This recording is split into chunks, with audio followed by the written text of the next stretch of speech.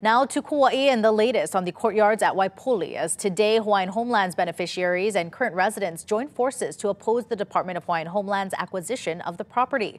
We have been following this story since January, when DHHL submitted an application for its first ever condo purchase on Kauai in an effort to alleviate a nearly 30,000 beneficiary waitlist. The request also includes turning the property into low-income housing, but if approved, 300 current residents would be displaced, and beneficiaries aren't happy either, as they want homestead leases instead of rental apartments, due to concerns directly related to cultural practice and successorship. Today's meeting is scheduled for 1 p.m. at the Courtyards at Waipouli and online via Zoom.